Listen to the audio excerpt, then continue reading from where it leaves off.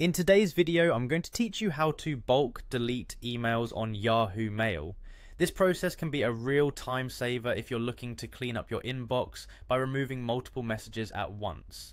So let's dive right in. First things first, you'll need to head over to the Yahoo Mail login page.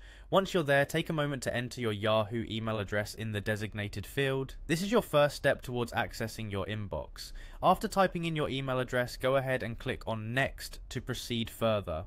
Next, you'll be prompted to enter your password. Make sure you input it correctly to avoid any login issues, and once you have entered your password, simply click on Next again. This will finalize your login process and lead you directly to your Yahoo Mail inbox. Now that you're in your inbox, it's time to decide which emails you'd like to remove.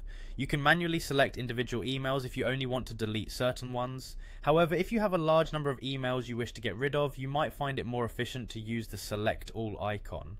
This handy feature will select all the messages displayed on the page, allowing you to delete them in one go. After selecting the emails you want to delete, look for the delete icon. Clicking this will remove all the selected emails from your inbox. It's important to note that when you delete emails, they typically move to the trash folder, where they remain for a period until they are permanently erased. If you're cleaning up for privacy reasons, you may also want to empty the trash afterward. Sometimes after hitting the delete button, a prompt may appear asking for confirmation to delete the selected emails. If this happens, simply click OK to confirm your action and proceed with the deletion. And there you have it. With just a few simple steps, you've managed to bulk delete emails on Yahoo Mail, freeing up space in your inbox and making it much more manageable. Remember that regular maintenance of your email keeps your digital life organized and can help enhance your productivity.